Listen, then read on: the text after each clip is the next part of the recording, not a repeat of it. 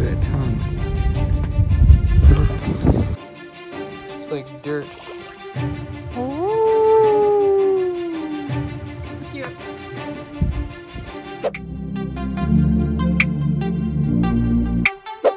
Corn snakes, the other kinds of snakes, they like to be up in these trees. This is an amazing amount of Spanish moss. There's like rat snakes and things like that around here too. So sometimes they like to even crawl up in these trees.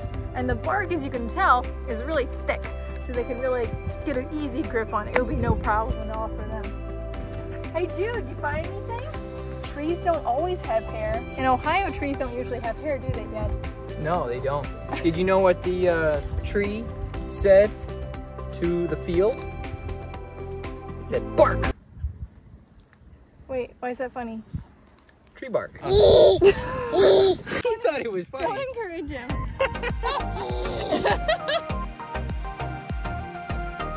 Contrast, you go against the trees. Look at this little teeny tiny air plant. I love it. He's so cute. I love you. I think I want to name it Bradley. I don't know why.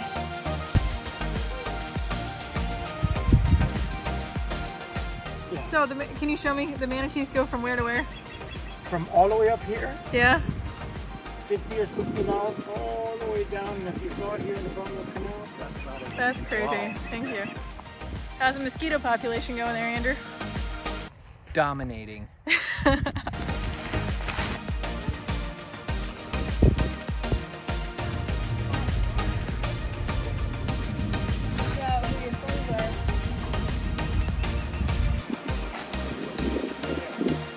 So it's starting to get pretty dark here, and we're gonna be road cruising. So here's our road. We're just gonna be cruising along, and we got our flashlights. We're gonna see if we can find some reptiles on this road. But I just wanted to stop here because it's super pretty. If you can see back in there. But it looks to me like it could be a pretty good place to find some animals. We almost saw a crocodile and a manatee. We went to Flamingo in the Everglades there. And actually that guy right there, we met him, and he is really good at finding reptiles around our area. So we might have to stop back here another time, maybe in a half a year or maybe a year, and go out with him and find some reptiles. I'm pretty excited about that. This is tough land, but right over here in the pond, found some cool spiders. I'll show you. Can you spot the spiders? 1, 2, 3, 4, 5, 6. I count 6 spiders. 7, 8. Wow, this is like a little family of spiders.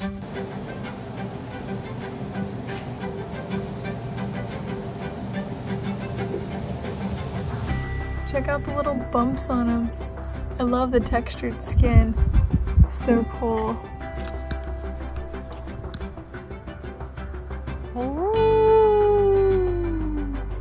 Whoa, it's just like really soft. It's like dirt. It's like super thin mud. There goes my foot. Poof. There was a barred owl. Do you hear the barred owl? I did. Look at these branches just all coming down. Coming down roots. A roach. We do. It's a beautiful one. Yeah. Look how pretty that roach is. That looks pretty yummy, doesn't it? If you were a reptile. Wow. Really good. That was fun. All right, let's go around. Head on back. You ready, Captain? Saw a frog. Nice going. Frog was about this big. Pretty athletic. Did not appear to be a tree frog. So it's a good sign that when we're road cruising tonight that we might find more frogs. So I'm encouraged by that. Oh. What is it? Nothing. Just a red leaf that I thought was a reflection of an alligator eyeball. Ready? Super cute. Well, hello. He looks like he's gonna jump, but I'm gonna encourage him to come visit me. That tan color is really cool. Whoa! Hi. very small toe pads. Different tree frogs had different sized toe pads. This was pretty small. Look at that eye, how the top part of it is gold, and then it's more of a bronze coppery color underneath that pupil. Pretty crazy. The pupil can get bigger and smaller, of course, depending on the light, which is kind of interesting. Ah, look at him breathing. Gullar fluttering when it goes up and down their little throat. So cute.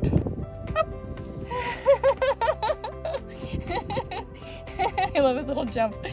Ah, you're so cute. I love you. Oh, hi. Yeah. Hi. Beautiful frog, you. Thank you for coming and saying hi to us tonight. I was just hoping to find something as precious as you. Oh. Super frog. Oh, he's so cute. Oh, look at him. Yeah. He goes, I'm a tree frog, but I found a piece of wood. It's not exactly a tree. See that little light? That is alligator eyeballs. And there's one right there. Alright, oh guys, check this out. We have this cottonmouth here. So what happened is we were driving along and we saw there was a car stop, and it was this really nice guy. He was stopping to help get the snake off the road so people didn't hit it, which was awesome because it signaled to us that there was a snake here, so that was great. And you can tell he's a cottonmouth for a few different reasons. But if you look at his back, see those dark markings? They pinch in toward the center and they expand on the outside. Wow, check out, see his fangs? So cool. So those dark markings look like hourglasses if you see them, you know, from the top down. So that's how you can tell that it is a cottonmouth, or copperheads have that too. And of course he has that cotton colored mouth in there as well. Hey buddy. But there's some other snakes that also have white in their mouth. But this one is obviously an aggressive species, so they like to display. But his aggression is a little bit more like, hi, I'm here with my mouth open, not like, I'm gonna chase you down and bite you or something like that. So when we say aggressive, it's more like defensive, because he just doesn't want to get, you know, stepped on or killed or anything like that. Like, you know, I wouldn't either. So it's essentially like a big guy's coming to attack me and I'm like, ha! You know, not like I'm going to chase them down to attack them or something like that. So relatively aggressive, more like defensive. But dude, check out his fangs, pretty sweet. And he is a pit viper, so you might be able to see, easy baby. You might be able to see between his eyes and his nose, he has a pit, a heat sensing pit, so they can feel temperature with that. All right. Hey, I know you were warming up here, but we're gonna have to move off the road. Wow, that's so cool. Check that out. Look at that tongue. Can you go back to that dull color? Wow. You got him going. Come on. All right, yeah, probably keep moving him into the grass there, hun. Nice hook. Go on. Here you go. Woo! Right back into the water. That's cool. Oops. Wow. That's so cool. Check out him. Check it out. Him just moving through the water like that. That's awesome.